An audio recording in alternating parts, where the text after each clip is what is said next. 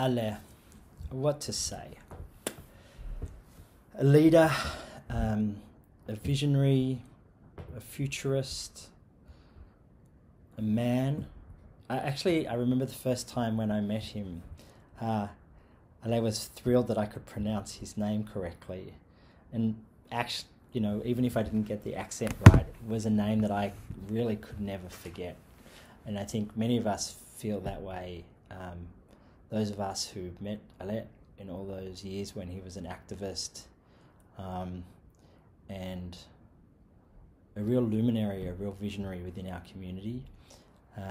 He came to Silicon Valley for RightsCon, the first RightsCon.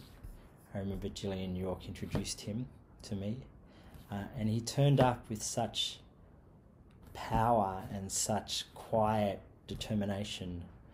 It was 2011, and he knew that when he got back on that flight from the US to Egypt, that he would be returning to a military tribunal. And the bravery of the man, how could I not return? He said, how could I not? He was very wary of the tech companies, of the tech sector, and he challenged them to do better. But he knew that the business model was the problem before I think any of us did.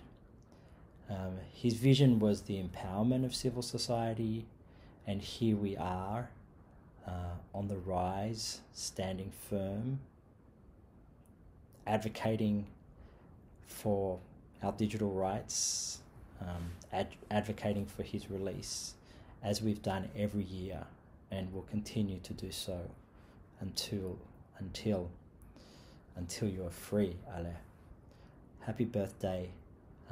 Welcome to everybody who's engaged in this event.